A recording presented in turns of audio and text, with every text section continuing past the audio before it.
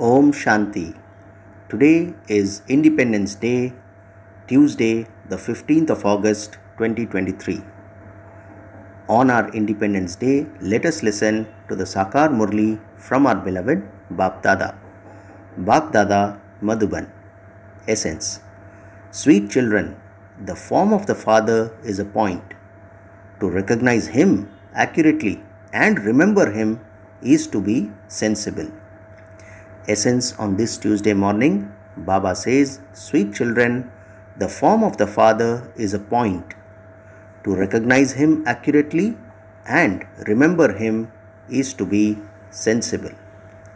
Today's question, what is the meaning of a dream when we look at it in an unlimited way?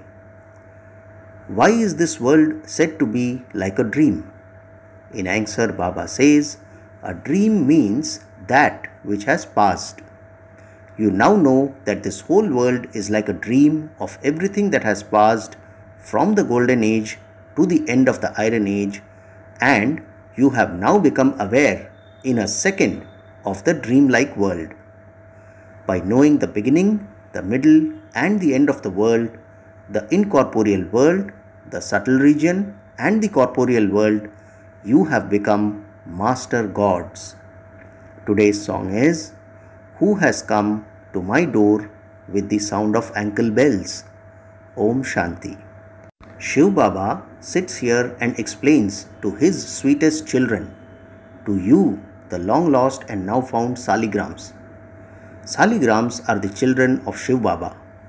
You children know, Baba says, that the one whom no one knows the slightest is teaching you. What do we know? Baba says, you children know that the one whom no one knows the slightest is teaching you. People go to a Shiva temple and they see such a huge lingam image there. They don't understand that their Baba is a point. The children who remember or must have been remembering Shiv Baba and considering him to be that big are innocent because they are wrong. The father explains, I am a point. How can anyone understand a point? Although some say that he is constantly a form of light, that he is so and so, that is not so. He is a point. It is very difficult to remember him. They repeatedly forget him. On the path of devotion, people have the habit of offering flowers to a Shivalingam and worshipping it. And so they remember that. However, they repeatedly forget that their Baba is a point. He plays the part he has in the whole drama.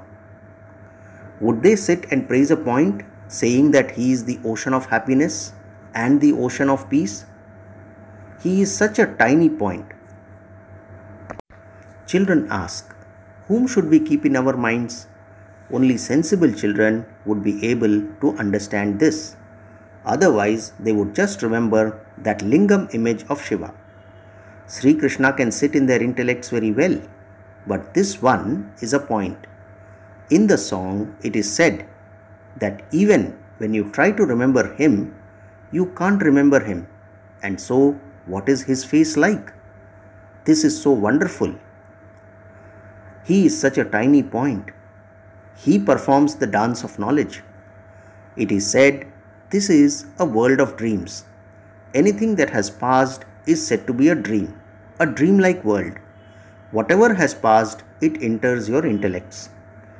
Brahmand, the incorporeal world, the subtle region, the golden age, the silver age, the copper age, etc., the whole of it has become a dream. Anything that has passed becomes a dream. It is now also the end of the iron age. This is a dreamlike world. Those dreams you have are limited. Baba says the unlimited enters your intellects. The sun and moon dynasties have also become dreams. This is called a world of dreams. No one, apart from you children, knows these secrets. There was so much happiness in the golden age. All of that has become the past. You children now have the knowledge You children, Baba says, now have the full knowledge of the beginning, the middle and the end in your intellects.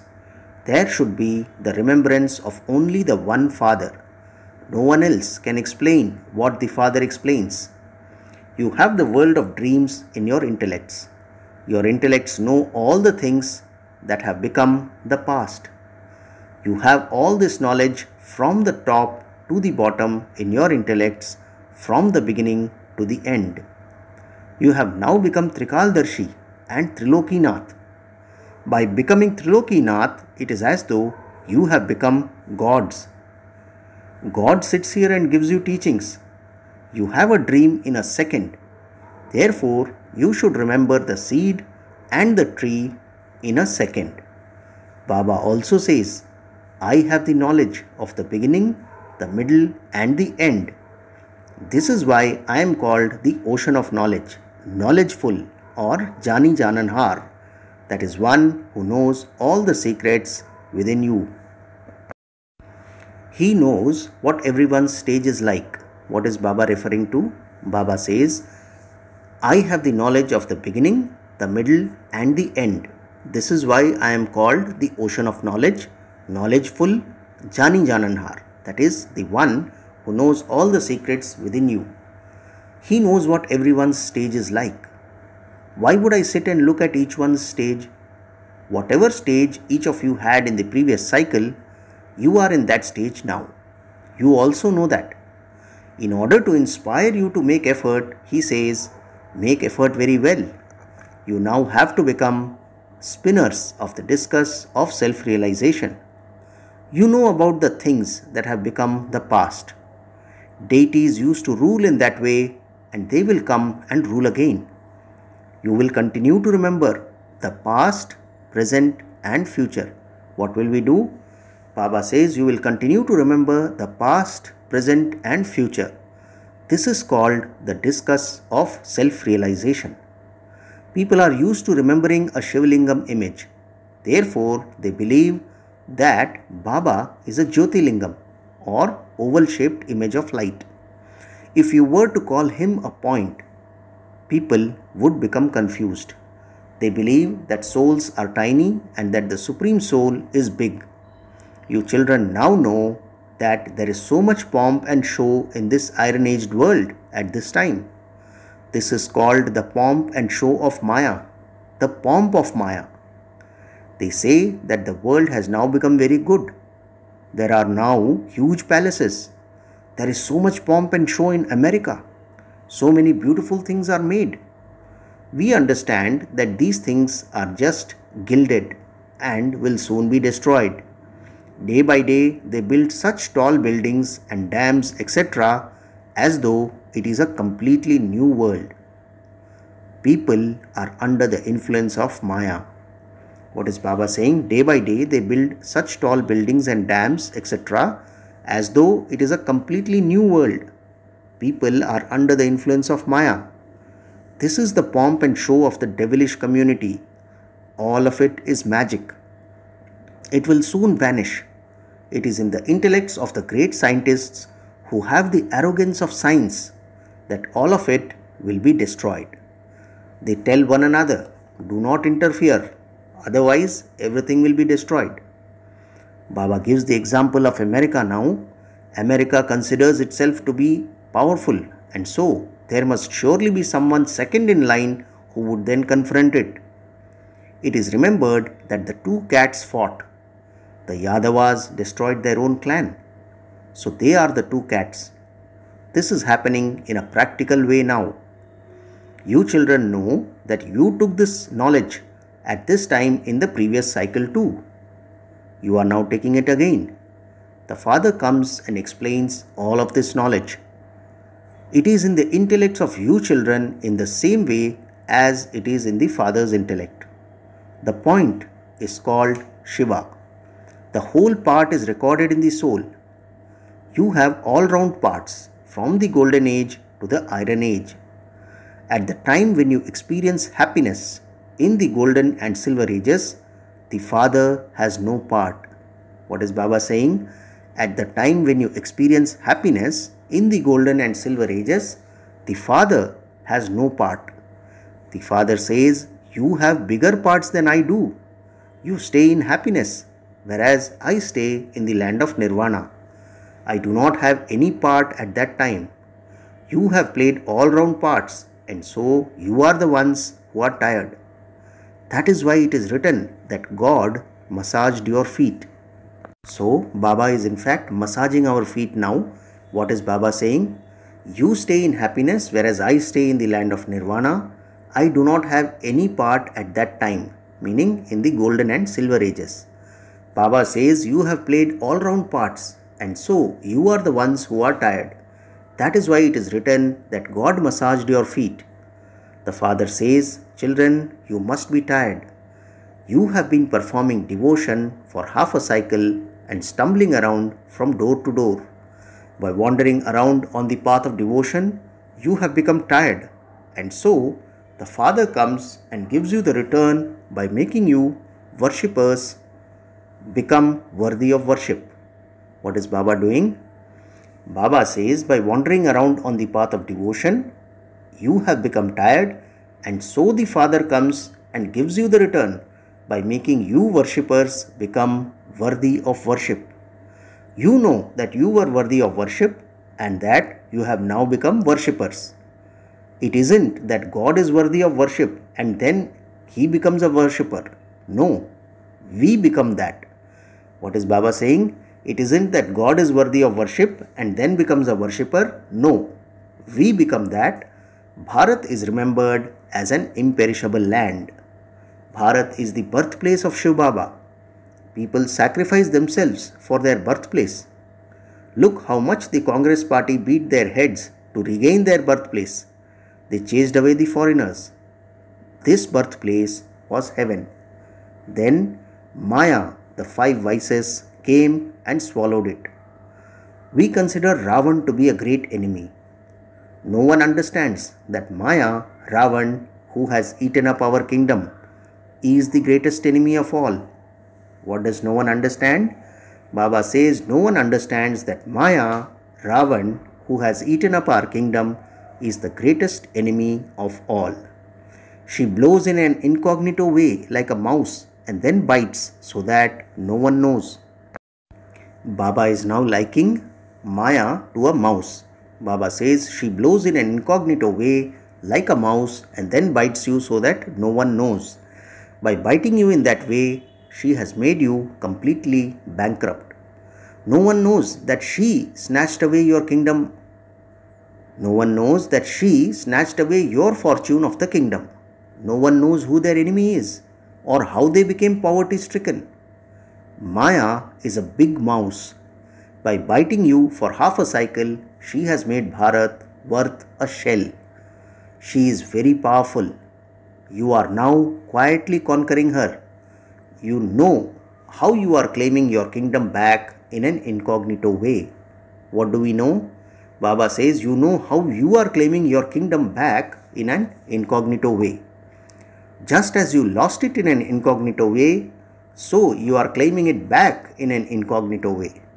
No one knows this, but you now have to conquer her. This is such a deep secret. We are once again claiming our fortune of the kingdom with Baba's help. We do not use our hands or feet. We are claiming our inheritance from the unlimited Father in an incognito way, and that will then continue for half a cycle.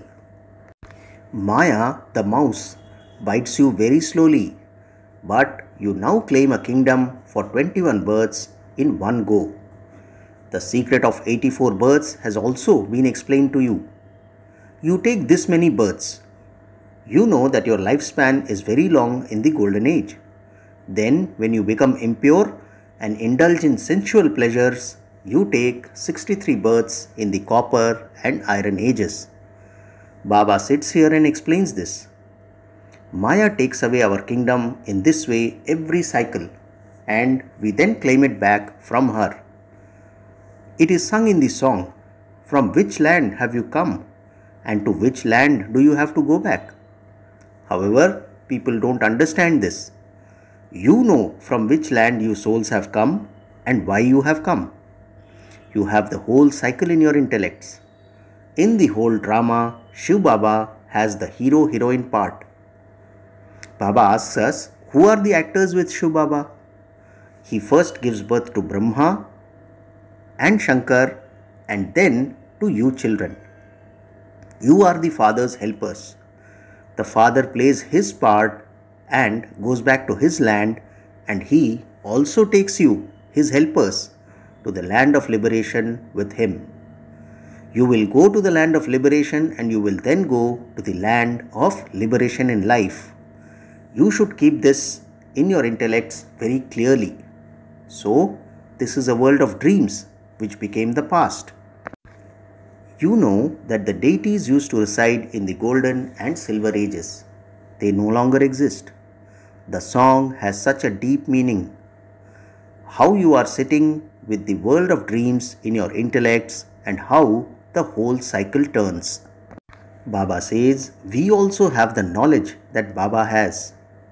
Only the unlimited Father has all of this unlimited knowledge. You children know that this will also become a dream. This is something to be understood and explained. These things are not in anyone's intellect in the golden and silver ages.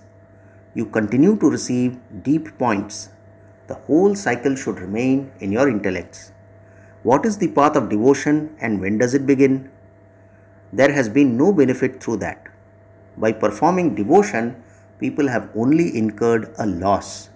What is Baba saying? By performing devotion, people have only incurred a loss. You are now becoming like diamonds from shells. Maya makes you worth shells. Baba teaches you the dance of knowledge. You will then go and dance there. These are very wonderful things and worth knowing. The customs and systems of this place don't exist there at all. That is a voiceless world. There is no name or trace of Maya there, meaning in the golden age. Baba says, first of all, remember Baba and claim your inheritance. However, whatever the customs and systems of that place are, they will continue there. The customs and systems there will all be new. There won't be these festivals there. Here there is unhappiness, and this is why they celebrate festivals. So what is Baba giving us the reason for celebrating festivals? Baba says here there is unhappiness, and this is why they celebrate festivals. The customs and systems in the golden age will all be new. There every day is a celebration. There is no need to cry there. There is no question of celebrating a festival. There every day is a big day for us. Marriages there also take place with a lot of splendor. The bride receives a dowry. She also receives maids and servants. However, there is no need for any festivals, etc. These are the festivals of the confluence age which are celebrated on the path of devotion. There is constant happiness. Acha. To the sweetest, beloved, long lost and now found children, love, remembrance and good morning from the mother, the father, Bap Dada. The spiritual father says namaste to the spiritual children, and we the spiritual children also say namaste to our spiritual father. Today's essence for dharana has 2 points. The first point, spin the discus of self-realization and gain victory over Maya in an incognito way. Become knowledgeful like the Father. The second point, know the Father accurately as He is and what He is, and remember Him as a point form. Baba says, know the Father accurately as He is and what He is, and remember Him as a point form. Become a point and stay in the remembrance of the Father, a point. Don't be innocent.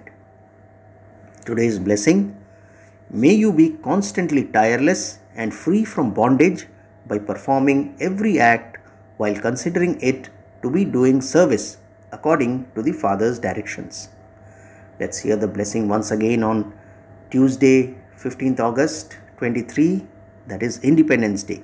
Baba says, may you be constantly tireless and free from bondage by performing every act while considering it to be doing service according to the father's directions. Baba explains, look after your family while considering that to be doing service, not considering it to be some bondage. The Father has given you directions to settle your karmic accounts with yoga.